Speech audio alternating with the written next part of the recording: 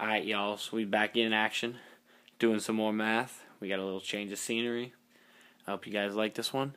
Today we're doing vertical shift downward, which is the opposite of vertical shift upwards. So, here we go. We're doing it downwards because this says minus 2. So, we have absolute value, x minus 2. So our parent graph, which is the small thing right here, which would be fx equals absolute value of x. So we're going to plug in our x values. So for 0, absolute value of x, absolute value of 0, that equals 0. Absolute value of 1, negative 1, comma, 1. Absolute value of 2, negative 2, comma, 2. So again, we've got our points, and now we're going to go over to this graph, and we're going to fill them in. So we got 0, 0. We got negative 1, 1.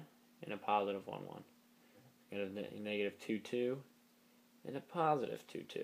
So, this will make us a V. A nice little V right there. And that's what absolute value is going to look like. But, since we're going down, we're going to move each point down to little point things. So, I don't have another color. Sorry, guys. But, 1, 2 goes right there. 1, 2. And that'll go right there. And 1, 2. It'll go right there. 1, 2. It'll go right there.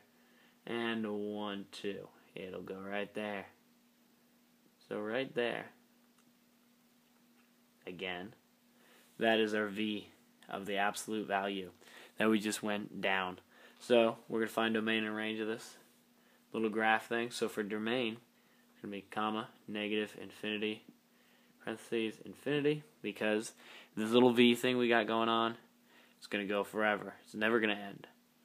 Now, for range, negative 2, bracket, because it's negative 2, comma, infinity, because it's never going to end. So, that's how we do it. I hope you learned.